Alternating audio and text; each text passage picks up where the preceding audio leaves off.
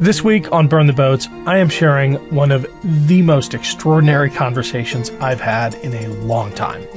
Many of you know I've got a film coming out soon, Against All Enemies, about violent extremist groups in America. My guest today infiltrated these violent groups to take them down. Matt Browning served as an undercover cop in Arizona, where he worked his way into white supremacist militias. His wife, Tawni, joined him, and together, at enormous risk to their own lives, they gathered evidence and built cases that put these violent extremists away. You don't want to miss this one. It's the kind of thing they make movies about. Enjoy the show. My guests today are Matt and Tawni Browning. Matt served as a detective in Arizona and spent 25 years undercover, infiltrating and eventually taking down white supremacist groups. His wife, Tawni, assisted in these investigations, accompanying him to skinhead events and gaining intel. Their book, The Hate Next Door, tells the story of their time undercover. Matt, Tawni, welcome to the show. Thank you so much for having us. I don't come from this world of undercover intel ops, but I'm guessing that in your line of work, a husband and wife team is pretty unusual. Yeah, what's more unusual was it wasn't supposed to happen. But yeah, I mean, it's not very common. Tawni, how did you get into it? I mean, Matt was the detective. This was his line of work. And at some point you decided, look, he's going to need backup, right? Well, I mean, look, he had some really great backup teams. He really did. But as this kept going and going and going, it started to affect the home life. And there was a lot of times, I mean, there's a lot of reasons I got into it. One was that I wanted to bring him back home. I always joke my grandma took up fishing. I took up hate. But, you know, there were some times where I just wanted him home with me, and his mind was so passionately elsewhere that I kind of, you know, invested myself in what he was invested in. But what really happened is on Christmas night, one of our 4-H lambs was slaughtered and killed and placed on our back porch. And when my children found that, I knew hate had come home. And there was nothing more there was no choice anymore. I needed to get into these guys' hearts and minds and see what was, you know, basically invading my home as well. And how did you do that? I mean, Matt's there at these concerts, basically in the mosh pit, but you're really working the crowd at an emotional level and connecting with these folks and getting to know them, right? Yeah, but that was kind of, you know what? I asked Matt, we would go to these concerts, and somehow while he was in the mosh pit and I was watching him, it kind of just happened. And then there was one night I said, hey, look, if I can get this information, can we go and do what I want to do? And he said, you can't get that. And I did. And it just really wasn't, I mean, it just was kind of natural. It wasn't meant to be. It just happened. But Matt gave me some really, really good advice, and he said, just be you. Don't talk about anything you don't know. So when they would talk hate and ugly sometimes, parts that I didn't want to hear, I said, do we really have to talk about this? Do you guys really have to use the F word every other word? I mean, really? And it just somehow worked for me. Matt, can you give us like the 30,000 foot view? Because I suspect a lot of viewers are thinking about this as a really fringe and niche activity of these extremists, when it's a threat that's pervasive. It's growing. It's not just in a mid-sized town in Arizona. I mean, you have tapped into something that is a real current in our culture today. Yeah, I think if you want to look from a 30,000 foot view, if you're looking down and you see all the people down there, it's no different from 30,000 feet or 3 feet. You have no idea what you're dealing with. That's why the book's called The Hate Next Door, because literally the people that you live next to, the people that you stand next to, the people that you go to church with or go to football games with, they could be members of these organizations and groups, because you just don't know. You know, being a person involved in hate, it shows on their countenance. It shows in their speech. It shows in their attitudes. It shows in the way they carry themselves. a person involved in you know, a normal street gang, it shows in all kinds of different ways. And street gangs are easier to read. But when we're talking hate, it's the ideology, it's the rhetoric, and you put those two together, it equals the violence. And it's just something that has been passed over and looked over for so long, because it affects so many different people. And in order to investigate it, you have to get into the minds of the people. You have to understand why they feel the way they feel, what happened to cause them to do the things that they're doing now. And that's why hate's really hard to work.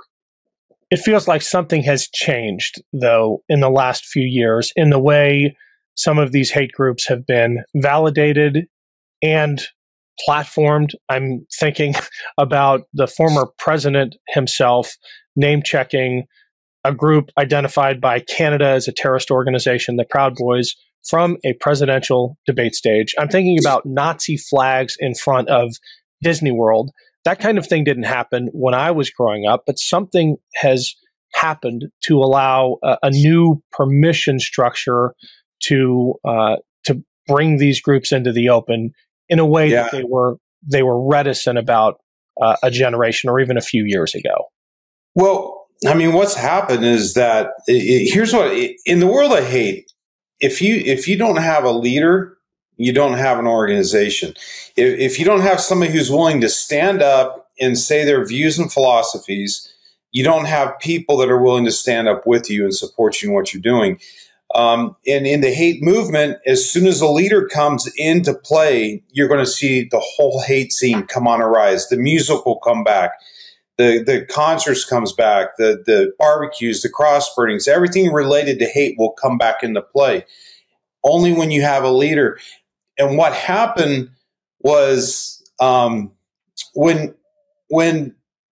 a person is running as an elected official, he's running for office, you have the base that goes right or left. You have those people, and you're always trying to get more from the left to vote for the right or more from the right to vote for the left. What Trump did is it was brilliant. He went outside the right and the left, and he went to the extreme right.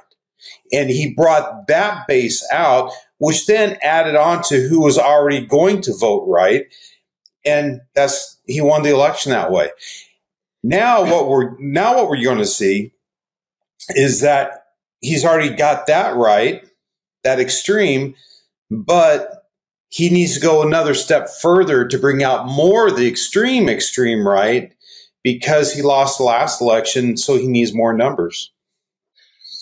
Is it simply a matter of the radicalized Republican Party led by Trump identifying those extremists and bringing them into their coalition, or are they further radicalizing Americans? Are there activities and is there rhetoric actually moving people to the extremes instead of just identifying the existing extremists in American culture? That's a great question. It's an excellent question. I mean, we try to stay pretty centrist, and we always have been. We're not political people, really. We lean one way or the other sometimes, but this has been really difficult given that I don't even know that Trump believes what he's saying. I mean, I don't even know if he buys it, but in the name of a vote, it's kind of scary what it's doing to our country. Yeah. So I think the more people are being radicalized by the things that are going on. If you look at like the border issue, the immigration's a problem. We all know it's a problem, and we know that something has to be done. But who's going to go the furthest extreme in what we're going to do?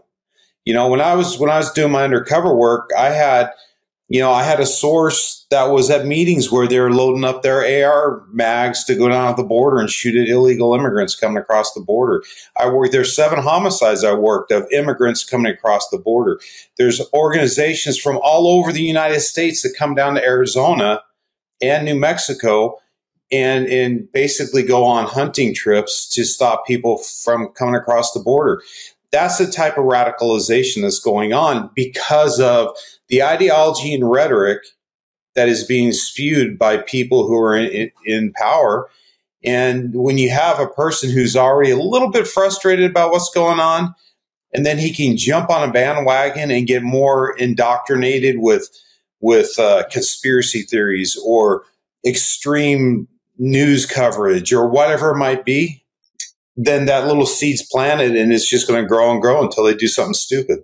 Talk about that process of radicalization. I mean, there is a pipeline or a funnel that brings people into these organizations. You put yourself in that pipeline.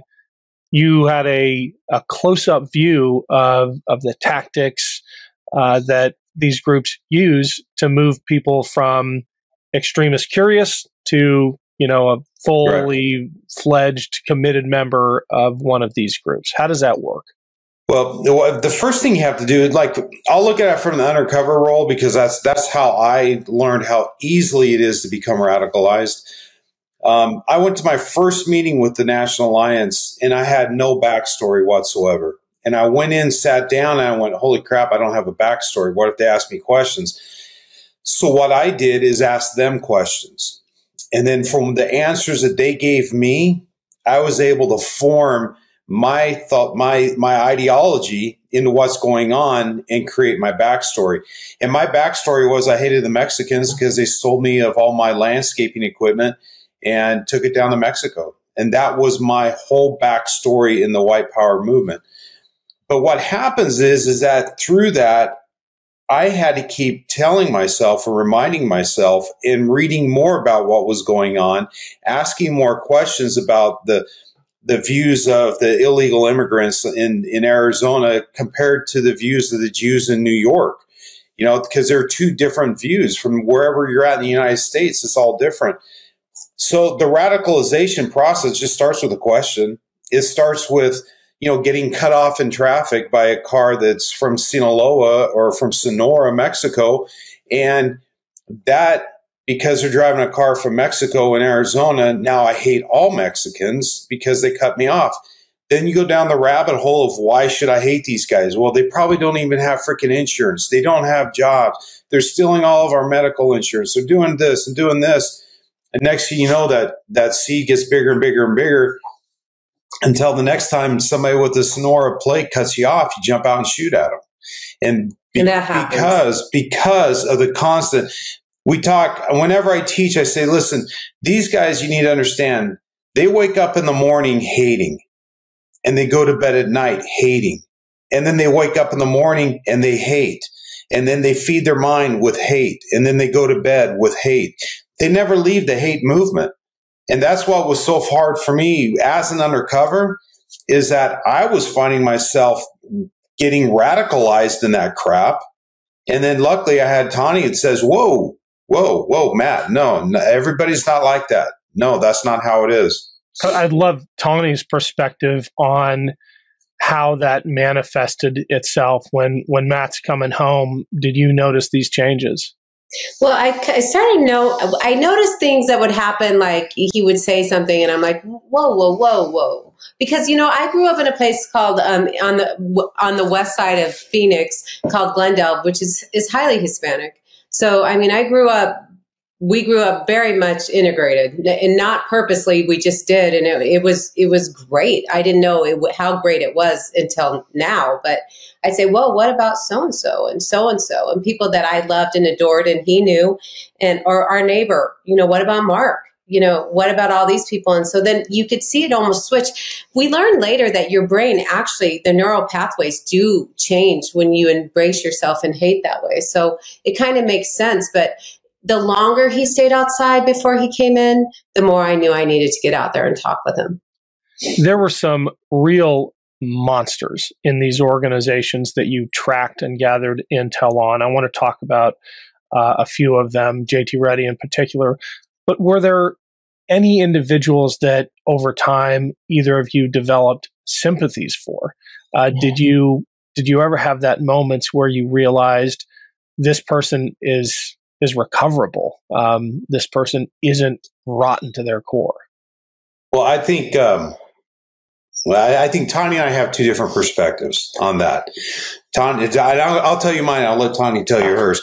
My perspective is, I don't care who you are, what you've done.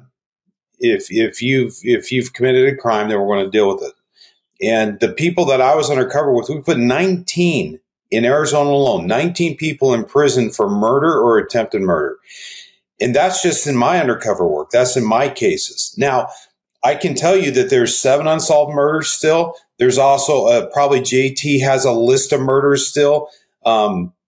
There's hunting trips where there's victims of aggravated assaults and a murder that I'm looking into. I'm still looking into a murder that happened in the early 2000s by these guys. So I do believe in rehabilitation. I do believe that they can change. We just met a gentleman the other day who was like, I mean, we sat down. We have a string of youth violence going on, and we have a guy that showed up that wanted to help us make a change with the youth, and he actually knew all the guys I locked up. He was cellies with them, and we were talking and laughing. And you know what? He has changed, and I believe it. He has changed. He wants to make a difference. People like that, in my opinion, are just few and far between, and it's through their actions that you'll find out. Now, the guys I locked up for murder, no, they're not going to change. One has changed, and I know that, and we'll see what happens when he gets out. You know, this is where Matt and I differ a little bit, because I know, I mean, he's been in the trenches, and I need to listen to him more because he keeps us safe. But I also can see people's hearts, and I knew that when I got online and saw these guys' hearts and minds, it was completely different than I thought I was doing that to protect us. But really what the joke was on me. I found that some of these guys were good dudes, and good dudes. I'm not trying to say what they were doing was good, but their mom, you know, they talk about their moms, and I thought about their moms and their dads. And I mean, one guy, he could really speak the King's English. And I was like, why are you here? How did you get here? And some of that sucked me in, and the whys made me see, oh, we're okay. I mean, there is a way out. That's what I'm trying to say. There is a way out. We've seen it happen, and we've seen people take that ugly and make good out of it. Matt, you referenced JT and hunting trips. Mm-hmm. I think some people are going to assume that's a kind of metaphor. It's not. Can you talk about who JT was and what you mean by hunting trips? Yeah. I tell you what, I'm trying to phrase what JT was. JT was a piece of garbage, literally a piece of garbage. And when I say that with all due respect, he's passed away. He had killed himself after he killed a family of 5. But he literally is the person, if you want your stereotypical racist, radicalized, white power skinhead, that's JT Reddy. He military trained. He was in the military, got court-martialed, came to Arizona, radicalized himself in the doctrine of hate. But what JT did is he took that and he formed a lot of different things. And it is a great example because as he grew older, he also grew older in the white power movement. So he started as a skinhead. Then he moved into the political party. And then he went into the border groups. And then he went into the National Socialist movement. And then he created his own border group. And then he ran for sheriff. Then he ran for sheriff. And then but before sheriff, he hooked up with the Republican Party in Arizona and was buddies with the senator who another piece of garbage. But what JT would do was the guy was so full of hate. What he would do, he took his border people and they would go down to the border and they call them special ops. And they would go down and they would, and we're not just talking going and camping on the border. I mean, these guys, remember, JT was military trained. They load up their ARs, they load up their shotguns, load up their handguns, tack out. So they had the vest, camo, everything on, just like you would think the full military garb would be. And then they go down to the border and they just sit and wait. And they literally hunt just like you'd hunt a deer or a coyote or anything else. And they wait for illegal immigrants to come across the border. Then they shoot at them. And if they didn't hit them or kill them, the immigrants, that they're carrying the bags of marijuana or meth or anything that the coyotes are making them carry, the cartels, they would drop the bags and run back. or scatter. And then JT and his crew would go pick up the bags of drugs and sell the drugs, and then turn half the drugs into the Border Patrol, say, hey, look what we did for you, while they kept the other half and sold them to fund their movement. Hi, everyone. I want to give a big shout out to all those who have signed up to support this show through my Patreon page. We are off to a fantastic start.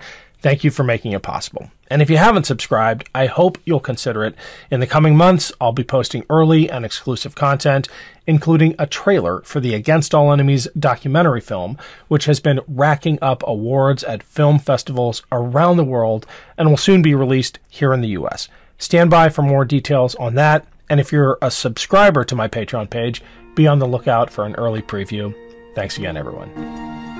I've tried so many different things to maintain a heart-healthy lifestyle, like crash course diets or starting a daunting cardio routine, and frankly, it just hasn't been helpful for me. We often think that living a more heart-healthy life means making big, unsustainable changes. With SuperBeets Heart Chews, you can get daily blood pressure support in just 2 tasty chews a day, and they even promote heart-healthy energy without the stimulants. Paired with a healthy lifestyle, the antioxidants in SuperBeets are clinically shown to be nearly 2 times more effective at promoting normal blood pressure than a healthy lifestyle alone. Heart health is important for me because I want to be around as long as possible for my loved ones. SuperBeets Heart Chews give me the peace of mind that I'm doing something good for myself every day. SuperBeets Heart Chews are a convenient way to support healthy blood pressure. No pills to swallow, no ingredients to mix or prepare. It's plant-based and no artificial sweeteners or colors. I cannot recommend SuperBeets Heart Chews enough for our listeners. Double your potential with SuperBeets Heart Chews. Get a free month supply of SuperBeets Heart Chews on all bundles, and a free full-size bag of turmeric chews valued at $25 with your order by going to boatsbeats.com. Get this exclusive offer only at boatsbeats.com. If someone would have told me that there are science-backed ingredients that could help me feel 15 years younger in a matter of months, I wouldn't have believed it. Then I tried Qualia Senolytic. As we age, everyone accumulates senescent cells in their body. Senescent cells cause symptoms of aging such as aches and discomfort, slow workout recoveries, sluggish mental and physical energy associated with that middle age feeling. Also known as zombie cells. These are old and worn out and not serving a useful function for our health anymore, but they are taking up space and nutrients from our healthy cells. Much like pruning the yellowing and dead leaves off a plant, Qualia Senolytic removes those worn-out senescent cells to allow for the rest of them to thrive in the body. The formula is non-GMO, vegan, gluten-free, and the ingredients are meant to complement one another, factoring in the combined effect of all the ingredients together. Qualia Senolytic has a 100-day money-back guarantee. Resist aging at the cellular level. Try Qualia Senolytic. Go to neurohacker.com/boats for up to $100 off and use code BOATS at checkout for an additional 15% off. That's neurohacker.com/boats for an extra 15% off your purchase. Thanks to Neurohacker for sponsoring today's episode. There is a so-called Army of God, their term, headed down to the border. They have members at the border right now. I mean, as an aside, the direct translation of Hezbollah, a terrorist organization, is Army of God.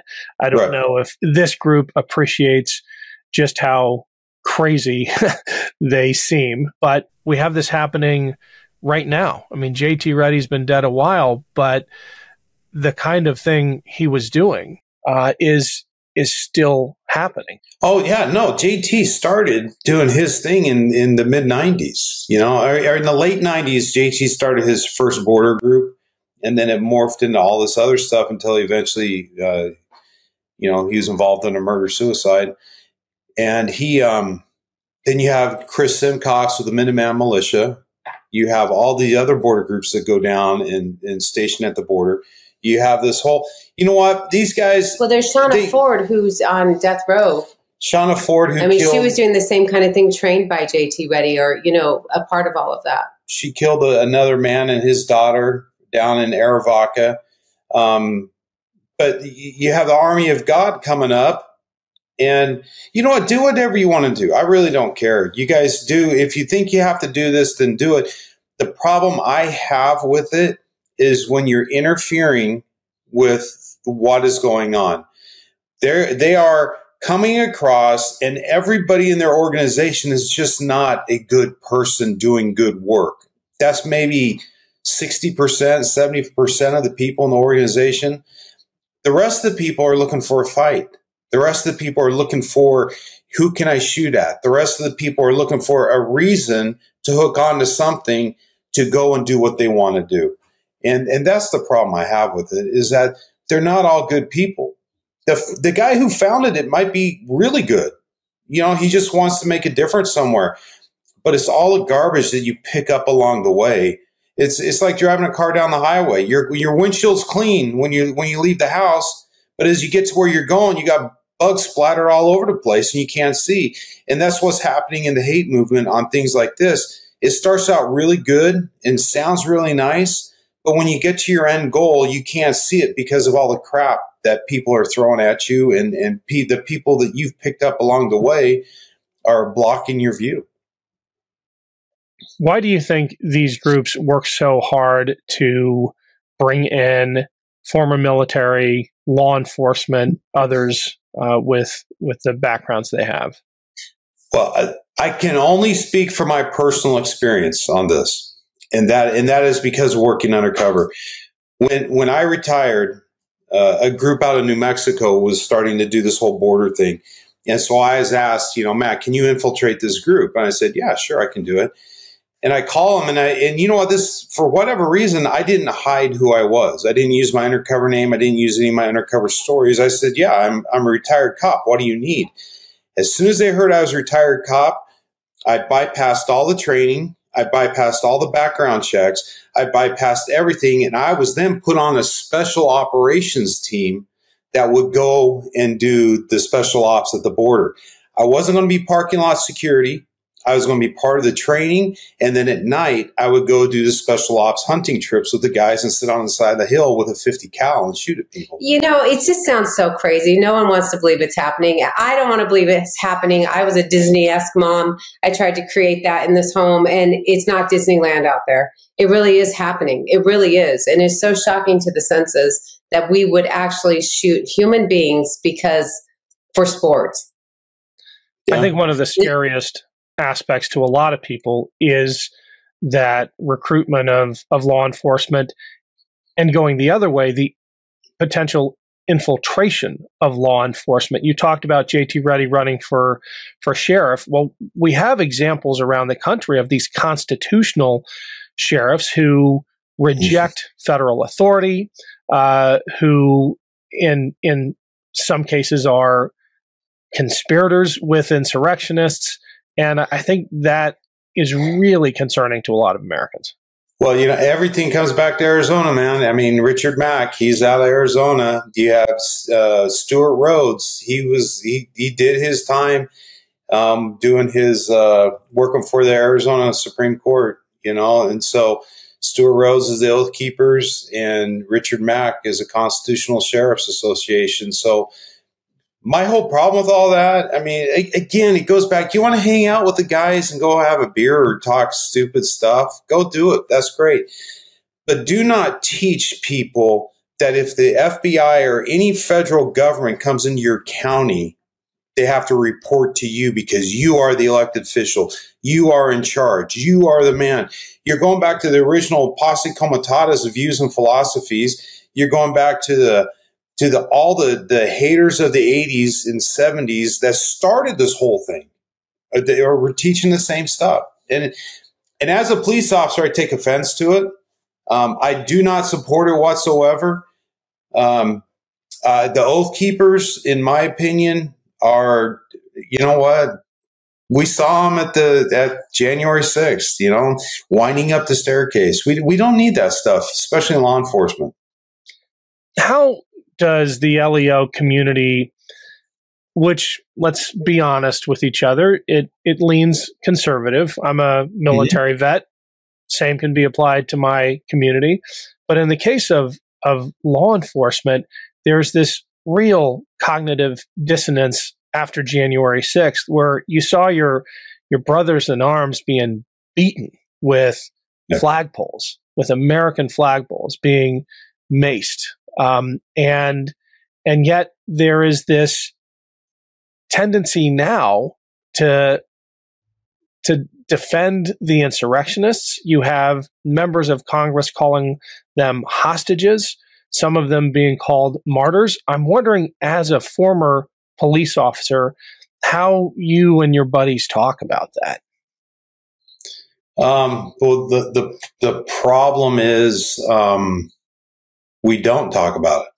Oh, wow. And that's the problem. We just go on with our thing. And there's a lot of guys in law enforcement. Like when I go and teach, I always say, if I'm teaching a 4-hour block at the 3-hour mark, I say, this is the point of class where probably some of you are going to get up and walk out. And I accept that. I appreciate it, so you don't stand up and yell at me. But that's when we get into the whole constitutionalist side and the oath keepers and the military vets and things like that. And sure enough, they get up and walk out. But it's two people usually. Yeah, two to three. Yeah. But still, that's too many people. Because from that two, I have 2 in my class who then go and tell 10 at their department, who then spread it to another 15 or 30 in other departments that are all linked up and hooked up with these different organizations. I personally think it's wrong. As a police officer, you have to be straight down the middle, neutral, because you're dealing with both left and the right and dealing with victims and things like that. And I don't think we can let our political views affect what we do in the job. And that's one thing that he does say when he teaches is, look, this isn't political. These are facts. This is what is happening, and I can back it up. And so stay with me. So it's just so hard. But there are some guys that reach out to you who says that, and those are the guys that are asking him to teach and things. My guys need to know this stuff. Mm-hmm. And so I think there is hope, and there is, when we talk about it, then everyone can form their own opinions and ideas based on fact and information. Do you worry about how the law enforcement community will react if the next presidential election is really close, or if the losing candidate decides not to respect the results of the election, which, if it's Trump, we've already seen he refused to accept the results of his last loss. I mean, if it comes down to mass protests, mm-hmm. I worry about how law enforcement may behave in some areas, not everywhere, not most places. But given some of these sympathies, it's a concern. Yeah, and I'm glad you said that word, sympathies, because my concerns are exactly that. Law enforcement is amazing. I love cops. I love our military. I support them. I get upset when people say defund or no, we need to train and we need to do more. But I also get extremely upset when I have law enforcement that believe more that the vote was stolen than that it was what we thought. I get upset with those people. You can't let politics run law enforcement. You just can't. At the upper levels, I understand. As a chief level, you're a politician. I get it. But when you're on the ground fighting every day, you will divide the police department. You will divide your squads. You will divide the communities, because I don't believe the same way you believe. And when you have these extreme politics going on that are sucking in the extremes, there are cops, there are military, there are good, there are bad people, good people, all kinds of people that are sucked into these movements. And before they know it, it just gets completely out of hand. And I guess, I don't know if I answer your question, but yeah, it worries me. It really does. But I worry more for the guys back in D.C. who have to, fight the crowds at the White House than what's going to happen in Arizona. I worry in Arizona about the border and the guys going down to the border. I worry back in New York and Chicago and Detroit. I worry about the hate there is geared towards the Jews and the Muslims. It's all different throughout the United States. So, yeah, I worry about it. I think we all saw it happen on January 6th. We all saw it. And I actually believe in law enforcement. I think that, when it comes right down to it, I think, at least I would hope they're going to do the right thing. Yeah. I don't believe in corrupt law enforcement. We had one of the Capitol police officers who defended the Capitol on January 6th on this show. I mean, extraordinary story from an immigrant to this country who fought in Iraq in the army, came back and had to defend his nation's capital against fellow Americans. And just, a striking perspective on how abandoned he feels by a major political party that calls the people who attacked him hostages and martyrs. Yeah. You know what? I just like everybody else, we've watched the videos and we've done our own little research on everything going on there. But it always goes back to this one thing. As a police officer, how in the world can I assault another police officer, whether it's at the Capitol, at a gas station, at a football game, anywhere else? That is, to me, that is uncalled. That I cannot understand why law enforcement would be a part of the problem. They should have stood up, turned around, flashed the badge, got on the other side with the cops, and fought against everybody else. That's what a cop should have done. And it's an embarrassment. It really is an embarrassment to know that there were cops that were part of that. It's an embarrassment to know that military was part of it. It's an embarrassment to know all this stuff. I mean, I'm looking at tattoos and T-shirts, and then it's like, whoa, those are oath keepers going up and doing all this crap. No, man, don't. So I feel for those guys. I don't know. I think there's a lot of law enforcement officers that feel exactly the same too. I mean, I think that the other side may get a lot of the press and stuff, but there are a lot of really, really good dudes that are in the military and law enforcement. There just really are. Mm-hmm. Yeah. Tawni, can you talk about the weird religious elements that work their way through these hate groups' ideologies? At one point in the book, Matt talks about his credentials as a church-going dad, as establishing him within these hate groups as a leader. I mean, it seems really like a conflict to me to have these religious themes and then these hateful activities, but they are able to weave them together. I work in the extreme, there's all levels of religious extremism, but I work on the very far end of extremism in some of these political polygamist groups that I've been blessed to be able to work with. And I'll tell you, some of their rhetoric, they're saying what I heard from skinheads, except for just taking it even further. Things like, hey, Hitler had the right idea, except for he didn't do it with the priesthood, meaning, God. Or I'll see some of the same kind of nationalist tattoos. These are obviously ones that are rebellious within their own religion, but it's crazy that they turn to other extremist symbolism and things like that. So Matt always says that if you put religion into anything, into any ideology, you've supercharged it. And that is a huge indication for violence. So, Jesus didn't teach hate. He taught love, and that's the opposite. And so I wonder as humans how we get so twisted sometimes. Yeah, that's a really interesting observation, that if you add religion, if you add this idea that we're doing God's work, it gives you permission to do just about anything. Yeah. Show me any movement that doesn't have, it's said with quotes, God. You have, the Vikings, when they went and took over lands and stuff, they did it with Odin. They were pagans, and then they did it through Christianity, and then the Christian identity movement. Richard Butler, he did it all with God. All these guys did it with God. The Phineas priests, who are the most violent skins out there, they do it because God told them to do it. They're God's soldiers. So anytime you have the ideology plus the rhetoric and you multiply it times a little bit of religion, you're going to have violence.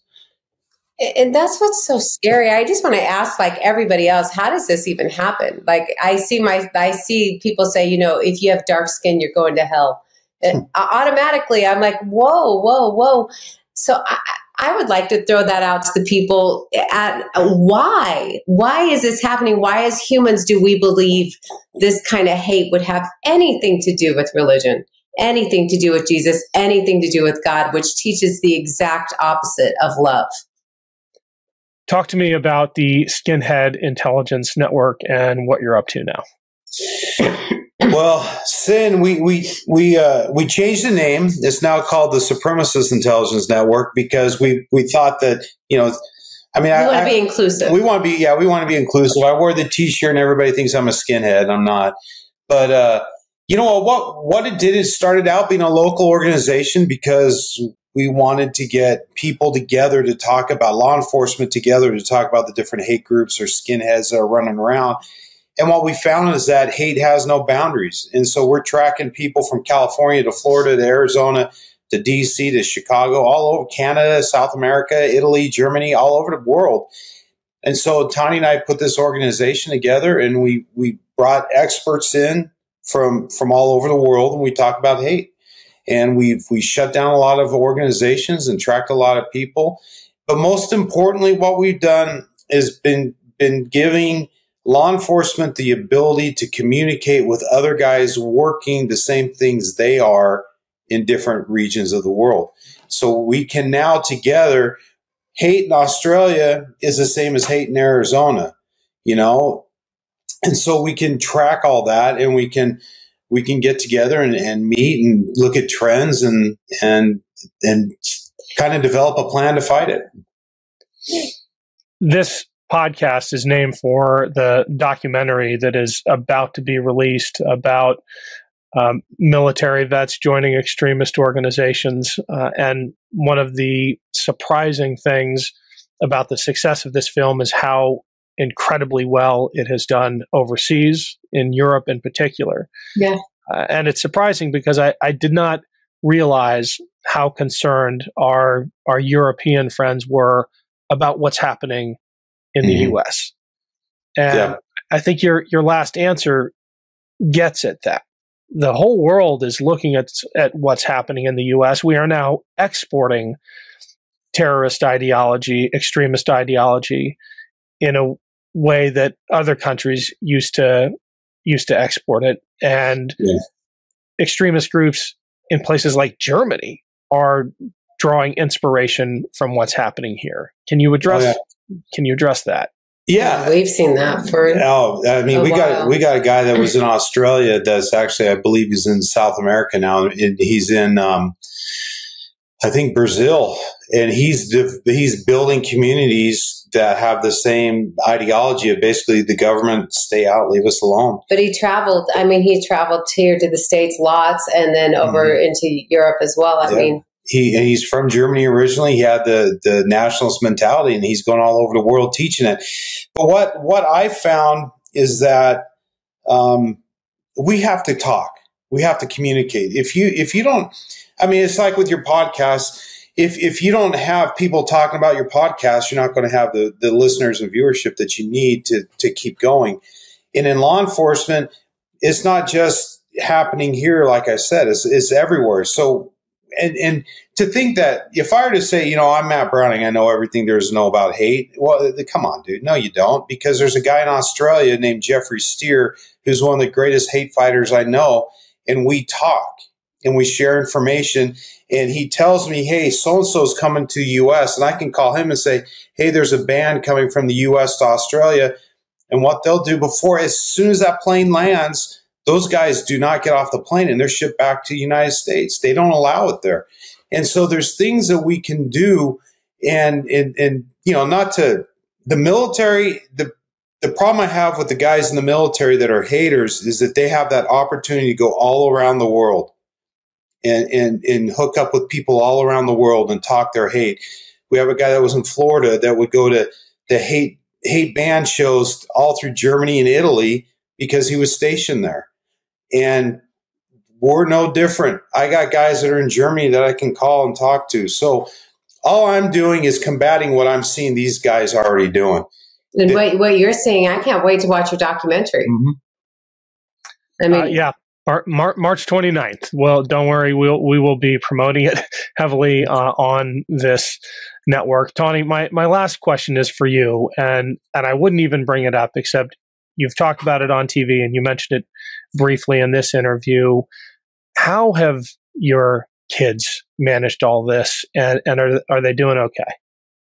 Yeah, they're exceptional. I mean, I had a 6-year-old that would hide a gun a knife underneath his pillow, to protect his mom when his dad was at work. So there were things that were affecting my children in ways that I didn't understand or know. And we talk about it now. And that's one of the reasons that we wrote the book, The Hate Next Door. Matt wanted to write it is for the kids, and so that they knew what was happening during all that time. And they're good. I mean, some of them couldn't read the book at all, and other ones read it in a day.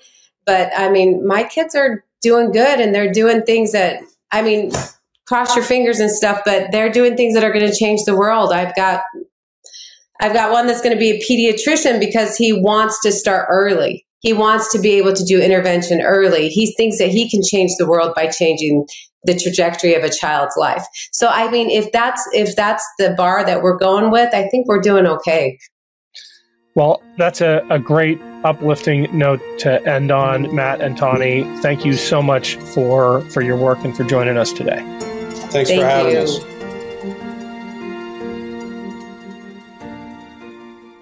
Love this video? Make sure you stay up to date on the latest breaking news and all things Meidas by signing up to the MeidasTouch newsletter at MeidasTouch.com/newsletter.